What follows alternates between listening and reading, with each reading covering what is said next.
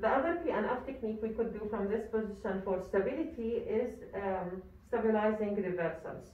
So let's say I will place both hands on the pelvis, okay? Now I want you to lean forward and I resist with the pelvis, not front, pelvis. Lean forward with the pelvis, okay, good job. And now lean back with the pelvis, okay, good job. Notice that this is forward, isotonic contraction, isometric contraction of the agonist, followed by isometric contraction of the antagonist.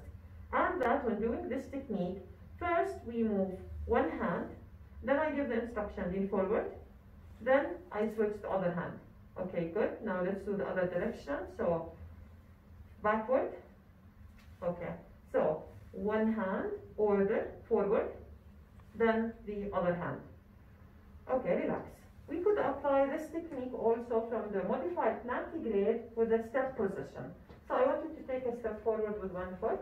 Okay, good. And now we will do the same technique. So lean forward, and now in this direction, it will be a diagonal movement. So it's a lean forward towards the right. Now lean backward, okay, and it's a backward towards the left. Again, I'm not allowing movement because this is stabilizing reversal.